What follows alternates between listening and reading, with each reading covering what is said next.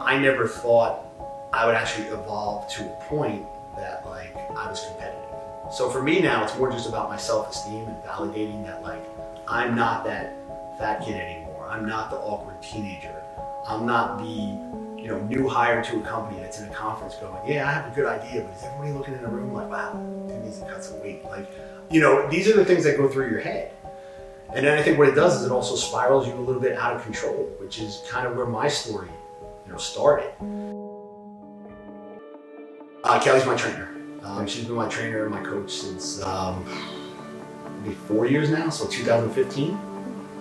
You have to meet Kelly to understand. She's a badass. So male, female, it doesn't matter. Like, she's a badass. She walks in the gym and she just demands a presence. Her physical stature, her attitude, the very way she moves around the weight room. Like, she knows her shit.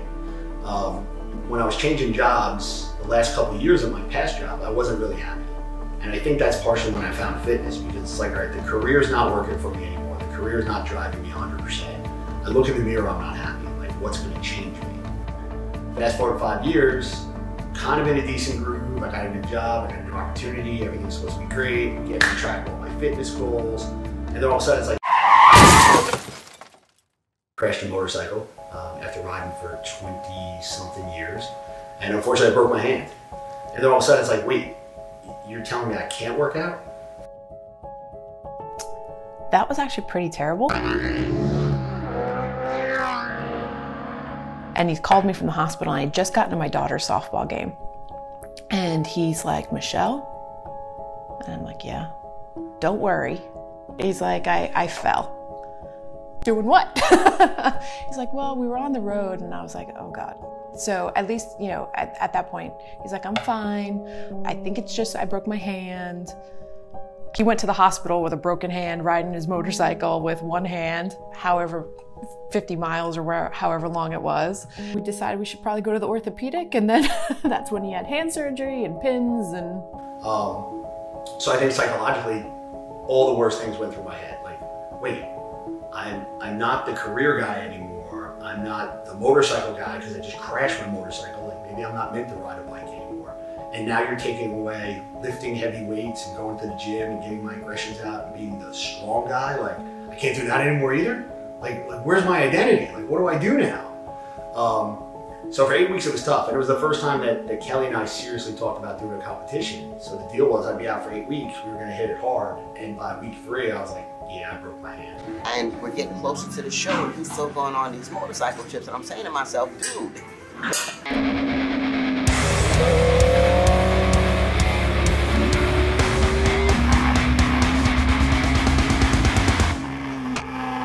We cannot have this. You cannot crash right now. So that was a hard 8 weeks. And when I finally got back to it, I was more passionate about it than ever.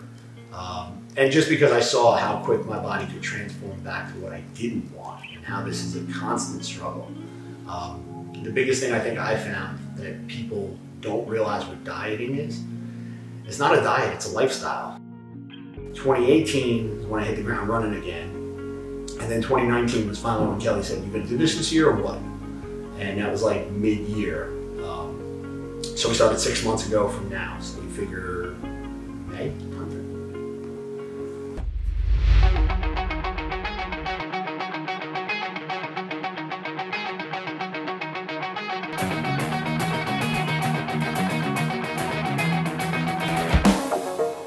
It started with, I want to lose some weight.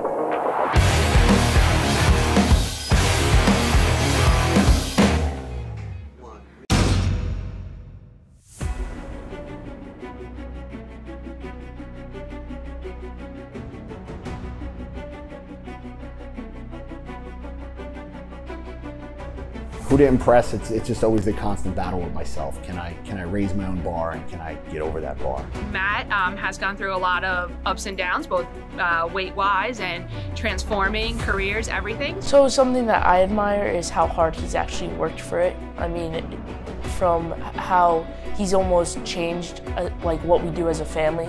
Like, instead of, hey guys, let's go out to get something to eat, he'll be, hey, how about we go for a hike, or how about we do this? So he's taken his plan, but also worked it in as a family plan. to kind of change the family and make us better. It's good to see how he has progressed from just wanting to change, his health to his competition, and it's great to see him in this environment because all the hard work and dedication is finally going to pay off. No matter what happens, he's not a 42 size. He's not a size 42 anymore. He's not a 54 jacket. He's not anything he was afraid he was when he first started this. And he's more than he ever knows he could be. I mean, I think my dad's competition is pretty cool. I mean, I can definitely say that not a lot of my friends have dads that are doing these types of competitions. I love training Matt. He's extremely focused. He's a very, very hard worker. He doesn't quit even when he wants to, and he pushes himself. I have worked with other people who are not as so dedicated. Matt is extremely dedicated, and because he works so hard, it makes you want to work harder too. Matt has always had a really intense personality. He loves hard, he commits hard, he plays hard. So it was no surprise to see that he dove headfirst into this, and his dedication has been not only amazing, but it's been inspirational to a lot of us around him, and has made us want to, dedicate our lives to getting healthier and more fit. Maybe not as fit as Matt, but more fit than what we were.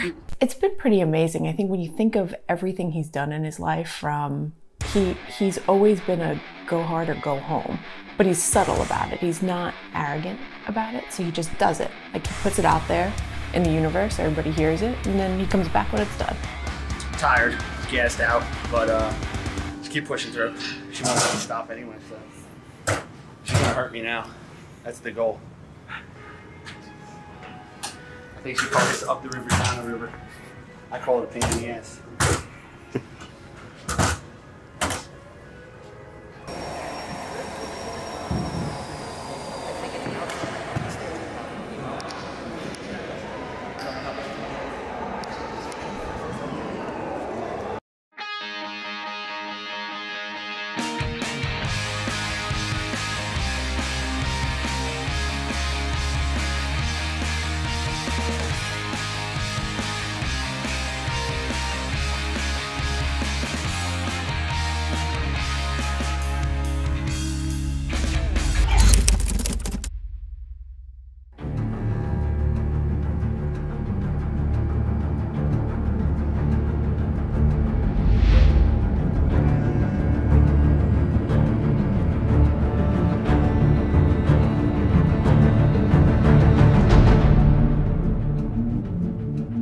So, everybody's back there, and then it's just like a waiting game. It's like waiting for a space shuttle launch, right?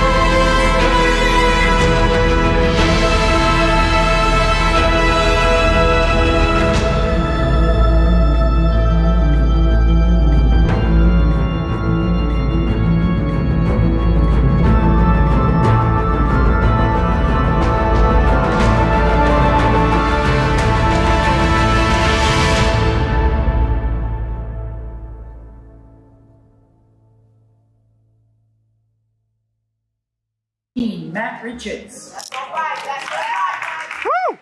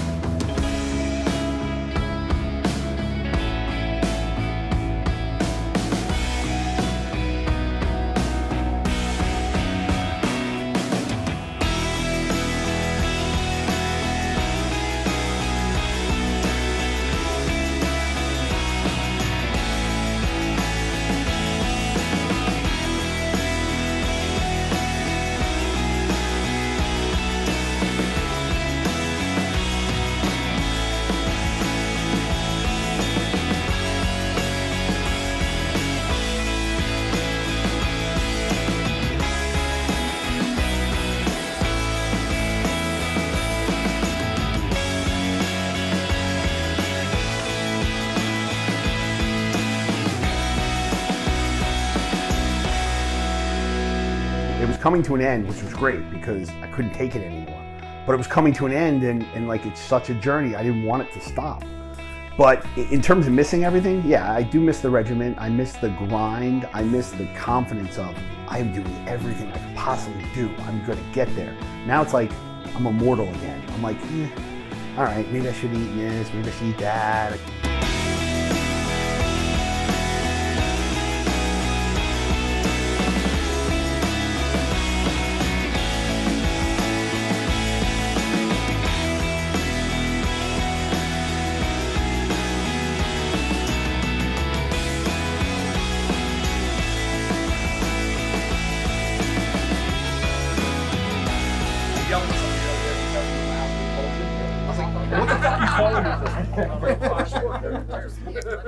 She's like, no. Let's eat. All right, let's do it. What's up? Where? The swim It's all right. thing, is that the No, that too. Everything's good? Yeah. That was cool. You've actually inspired me. Now I feel like. It was interesting because we actually had our own, like the Karate Kid, the Mr. Miyagi moment with the crane kick. The night before, Kelly told me, she said, listen, because you're in an over 40 category, they may ask you to throw up your favorite classic pose. And in my head, I'm like, what's a classic pose? Like, what are we doing? She's like, well, the classic poses from like the Arnold days. And essentially what they do is, you know, they want you to do more of an old school basic pose. And, you know, the guy's on the speaker, contestants, please throw up your favorite classic pose. And I'm like, so all of a sudden I'm like, uh-oh, this is what we talked about. And I wanted to do this one pose, which was actually the one I opened it at the end of the show with. And I kind of looked in the audience and I saw Kelly, and Kelly made her eye contact with me. And all of a sudden it was like, yeah, do it. So I was like, I threw it up, and next thing you know, like everybody's clapping, and I'm like, all right, cool. And, so I walked back down the hallway, and I'm like, holy shit, I did it. I mean, it's just what it came down to. And I was good. And then I walked out and I saw Michelle and Allie and Kelly and you and all my friends and everybody. And I just couldn't hold back the emotion. It was like 6 months of pure hell just to get to this. And I think what startled me the most was, I was like, and it was worth it. Like, it was worth every minute of it. And even now, I get choked up just talking about it. I mean, Kelly came up, gave me a big hug, told me how well I did. I was like, this is crazy. You know, how much time I spent grinding away with her in the gym was nuts. So it was good. It was really good. And to be honest, I just couldn't stop. I was walking on air. Like, it was just amazing. Like, I didn't care where I placed. I didn't care if I did well. I didn't care if they were like, that guy sucks, get him off stage. Like, I did it. And fortunately, everybody was super supportive, so that was never the problem.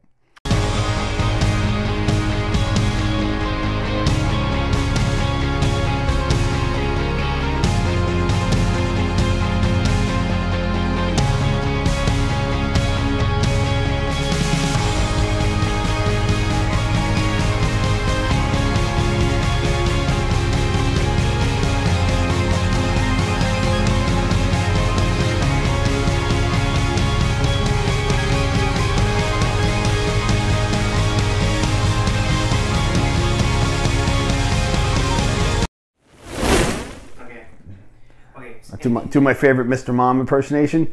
Want to talk about the beard? Let's talk about the beard.